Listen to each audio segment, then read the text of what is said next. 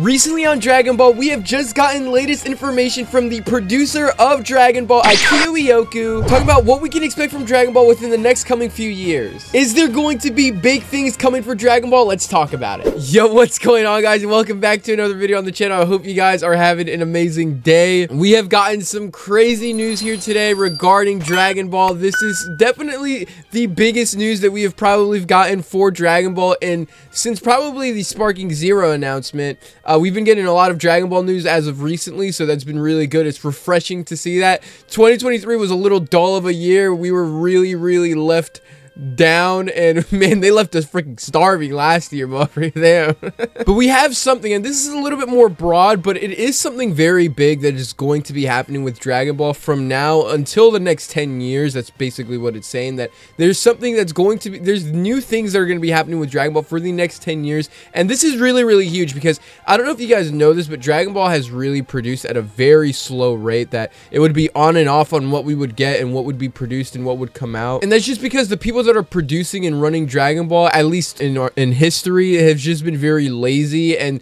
they are basically like ancient motherfuckers sitting behind a desk just producing things whenever they feel like it, and that's not the way anime should be produced, or at least an anime as popular as Dragon Ball. But there's a lot to digest here. We're going to go through this. I'm going to break this down as simple as I can because there is a lot here, and I've seen a lot of misinformation online. Not misinformation, but I've seen a lot of people taking what this is taking what's being said here the wrong way.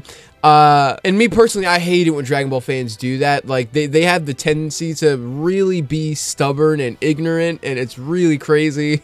But I'm not going to take up too much of your time. This may be a little bit of a long video just because there's a lot of information here, but we're gonna work through this. All right, let's work through this. So it says, this is an article. Shout out to Super Chronicles and Jupiter. I'm going to leave a link to both of them down in the description below. It'll be the first link in the description below, so make sure you guys give them a follow. But yes, it says Dragon Ball pushes the limits, anime jumps to the world for the 40th anniversary. So if you don't know what this is, they basically, the executive producer now of Dragon Ball, Akio Iyoku, who is the president of Capsule Corporation. I cannot talk, damn it. Capsule Corporation Tokyo had just had a recent interview on the future of Dragon Ball, and it's very important that he announced this during this year, since this is the 40th anniversary of Dragon Ball. But it says, for the 40th anniversary of Dragon Ball in 2024, the series will be received as a completely new anime. The immortal Son Goku chooses the United States, not his home country Japan, as a place to announce his return to the world. When Akio Iyoku, the president of Capsule Corporation Tokyo and the producer of the series, dressed as Son Goku, announced the new anime at Comic-Con, the world's largest pop culture convention in New York, in October 2023. Over 3,000 fans cheered. Now, that's not necessarily true. I like how they say that over 3,000 fans cheered. I guess you can say that. It was very mixed for a lot of fans, at least over media. It was very mixed over fans, calling it GT2 or just calling it a GT repeat. I saw one comment on Twitter where it was talking about, this is Dragon Ball and the Rugrats collab. It's funny, it's humor, I get it, but it can be very ignorant at times, and these are the same fans that are going to watch Dragon Ball Daima anyway.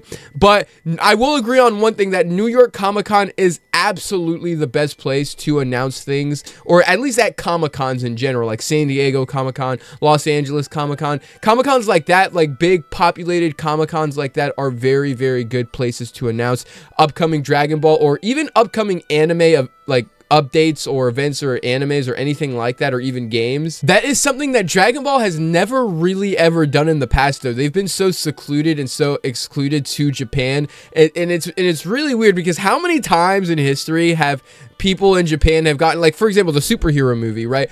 The superhero movie came out 2 months before it came out here in the States, and like it's it's awful to say that, because the way Dragon Ball has worked in terms of its production has been very silly for a very long time throughout its course of history, and it hasn't helped Dragon Ball to grow as much as it should be growing, and I think that's the main issue here that Akio Iyoku is trying to touch on. But To continue on, it says, in the past, overseas expansion of the anime was treated as an extra. The original manga was published in book format, became a hit, and was then made. Okay, so this is just talking about the past of it. It says overseas expansion was something that would always come later. There was a time when Dragon Ball anime was sold overseas about $1,000 per episode. That is insane. I didn't even know that.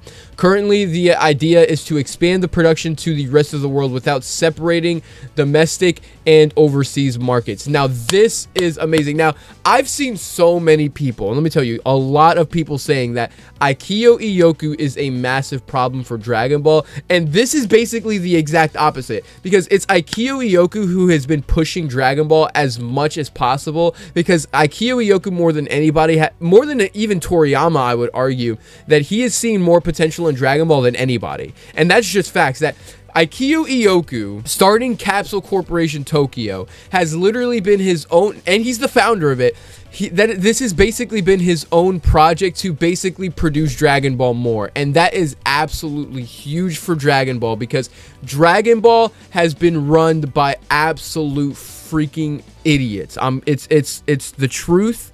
I'm sorry to say it, but Dragon Ball has been run for a very long time. It's been run by absolute morons who live in the dark ages, that have no idea how to go about with production for Dragon Ball, and they're so stuck in the past when it comes to their production on this anime, that they're not giving it the respect and the potential that it has to being as popular as it can be. It was only because of the huge domestic market that overseas expansion was not seen as a viable option after reaching a record of 6.53 million copies of Weekly Shonen Jump. Okay, so this here is just talking about numbers, so we can go here. The content market has been revolutionized by the rise of the streaming services. More than 1 billion viewers around the world consume works of the art regardless of the place and time. Unless we leap out of Japan, where the market is limited like the Monkey King, and fight our way across the globe, we will not be able to get the best of the world. The US has recognized the potential of Japanese anime and is spending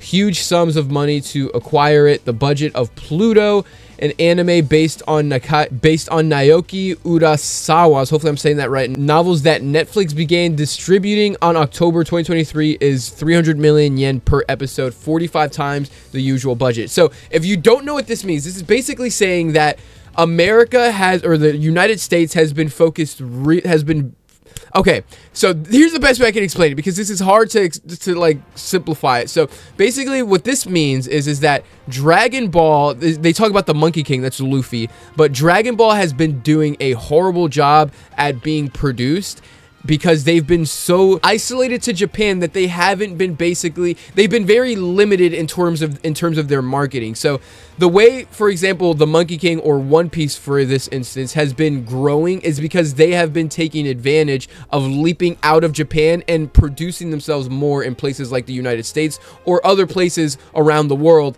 And that's something that Dragon Ball hasn't even been doing recently. And this is what Akio Iyoku has been touching on. This is why Dragon Ball has, okay, so for example, the reason why we were able to get Dragon Ball Super Broly is because Akio Iyoku wanted that. He wanted Broly to come back. The reason why Gohan was featured in the Dragon Ball Super Broly, or the Dragon Ball Super Superhero movie, sorry, was because Akio Iyoku pushed that. Point blank period. The reason why we're getting so much Dragon Ball content as of recently is because of Akio Iyoku, and that is something that we really have to thank Akio Iyoku for, because he's the one who sees the potential in Dragon Ball, and he also sees the potential in the marketing and the production being better for Dragon Ball, because it's been so horrible lately. And it's great that we see this, because Toei, Shueisha, and a lot of other people that have been running or in charge of Dragon Ball have been so lazy. It's freaking ridiculous. It's freaking ridiculous. The challenge is to make the leap to the next generation's industry. Many of the Japanese people grew up watching Son Goku,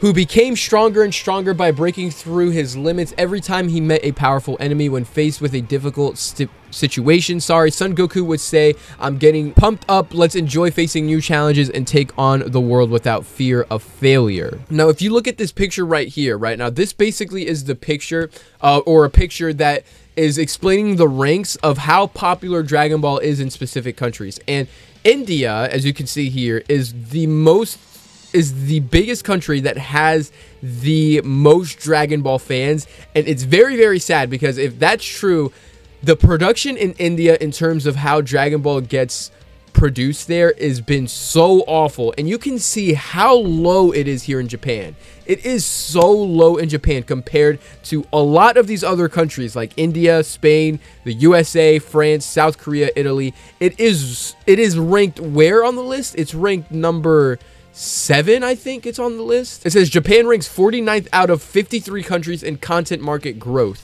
for this, and this is so sad. This really just shows how bad it's been. Now, what does this exactly mean for the future of Dragon Ball? We're gonna be getting more. We're gonna get deeper into that. Okay, so another tweet here from Super Chronicles. Again, give this man a follow. He says, Indomitable Dragon Ball inheriting the mission, a global strategy to reach the new next generation. Okay, blah, blah, blah. Says, Dragon Ball will celebrate its 40th anniversary in 2024. Dragon Ball is a unique and amazing work rather than... Okay, we know this. Okay, so right here. As an executive producer of a work with unprecedented longevity, a mission is to expand and convey the original creator, Akira Toriyama, has created. I will continue to produce works such as anime series. Listen, this is so important. I will continue to produce works such as anime series, movies, and games over the next 10 years. Adopting what is popular at the moment does not increase the probability of success. I will not be swayed by current trends, but will create works that I feel will be good enough. So, what does this mean? Does this mean Dragon Ball is going to end in 10 years? No, that is not what it means. Does that mean we have to wait like 6 years for the Super Anime to come back? No, that's not what it means. Does that mean the Super Anime is going to be produced for at least 10 years? No, that's not what it means. So, this is very... He's saying anime series, movies, and games. Okay, so for the next 10 years, we can be expecting content around those 3 things. We can be expecting things. Does that mean Dragon Ball Daima is going to last 10 years? No. Does that mean Dragon Ball Super is going to last 10 years? No. That is not what any of that means. First thing this means is that since Akio Iyoku is the executive producer of Dragon Ball, we can expect things for Dragon Ball to be produced a lot faster and a lot better. That is the first thing that we could say, because Akio Iyoku has been very, very obsessed with the way Dragon Ball is produced and the rate in which Dragon Ball is produced and where Dragon Ball is produced. That is the first thing. The second thing is that Akio Iyoku is going to be in charge for at least 10 years. We don't know exactly how long he's going to be in charge for, but we can expect that he's going to be in charge for at least 10 years producing the anime series, whether that's Daima or Super, movies, whether that's upcoming movies that we don't know about, whether, I don't know if they'll adapt Moro into a movie or they'll adapt Granola into a movie. It purely depends. I have no idea. And games, whether that's Sparking Zero, Xenoverse, Kakarot, any upcoming games. We don't even know if Sparking Zero will have more in the future, right? We have no idea how much Sparking Zero will get updates and stuff like that. We have no idea. It's purely dependent on what this is basically saying is that everything that happens now for Dragon Ball, the rate that it's produced, how it's produced, where it's produced, that's going to be happening by Akio Iyoku for the next 10 years. Is that a good thing? Yes. It is absolutely 1 billion% a good thing. When the craze had died down, there was a time when Dragon Ball craze, which had a spread around the world over 40 years, had died down. That is, holy crap, that is so true. When I became the head of Shueisha's Dragon Ball room in 2016, I could not visualize what was really happening. 7 to 8 years ago, I went to a huge event in Brazil called CCXP. I was told that the Japanese anime were popular in South America, but there was a discrepancy from what I was told. The feedback from fans was weak. It may have been at the peak of its popularity when it was on South Air in South America. That is 100% true as well. I also thought of it as a result of relying on old-fashioned zeal. Therefore, starting with the Dragon Ball Super Broly movie in 2018, we took steps such as actively participating in events. I felt concerned that Dragon Ball has not been expanded worldwide. Originally, we didn't see the strength and diffusion power of the work. We need to take a closer look at this and see if we can do more. We are not looking for a one-size-fits-all approach, but rather we are looking for events such as the Dragon Ball World Championships, the expansion of games, creating facilities, and anything else that we can do. We will work on them in parallel. This is gorgeous. This is like music to my ears. This is like music to my ears. To see that Dragon Ball and to hear that Dragon Ball is finally going to be produced and expanded better worldwide is absolutely beautiful. Every Dragon Ball fan should be freaking celebrating right now because this is literally beautiful. It can be said that we are now able to do things that we had not even considered before. From the beginning, I began to think about the overseas expansion of Dragon Ball. With Dragon Ball Daima, which will be released in fall 2024, we will be taking on the challenge of creating an anime series with a completely original story. I am glad that all our works have been well received overseas. Now, that's not true. I don't think it's been well received overseas. I think it's been very mixed, but that's basically the point of Dragon Ball Daima. The point of Dragon Ball Daima is to create and start an original story that is completely new and fresh for Dragon Ball, at least. Daima was announced at New York Comic-Con. Dragon Ball series is recognized around the world. It makes no sense to announce it somewhere domestic. Comic-Con is a great place to announce your work. People who understand the value of the culture and gathered there to begin with. We chose Comic-Con because of its ability to spread our work throughout the world. Now, the fact that they were able to show or announce or recognize that Comic-Con was the best place to announce something like this is absolutely amazing. That says something a lot, because that is not how anything has been. Oh my gosh, if you've been in the Dragon Ball community long enough and you've seen how things have been produced, you will know that the fact that it was announced at Comic-Con alone is so surprising.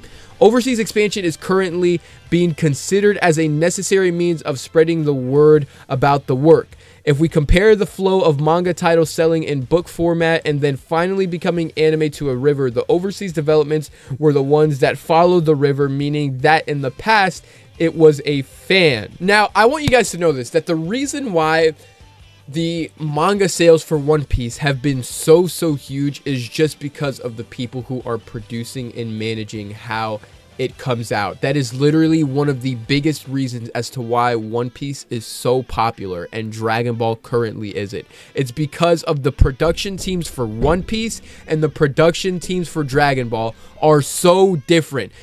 Prior to Akio Iyoku, the production teams for Dragon Ball have been anus. Straight up balls and anus. It's been horrible. Compared to One Piece, it's been so different, which is why One Piece has a much bigger popularity right now compared to Dragon Ball, when realistically, it should be very equal in terms of how popular both of these animes are. I'm convinced that Dragon Ball has pioneered many things as a Japanese anime. I have a sense of mission that if there is something that no one else has done, I must continue to challenge it. The industry is over competitive. It is tough to see the competition among anime due to the emergence of streaming sites. Competition has become excessive. We must not create a situation where a manga becomes anime, and when the anime is over, the content ends as it is. The ideal situation is to create a situation where the average viewer sees the content. We are in a cycle of consumption, and in some aspects, the cycle is becoming short-lived. I don't think it's good at all to have a boom that builds and then burns down, which can be a factor in content not lasting long. It will not be tough if we do not create.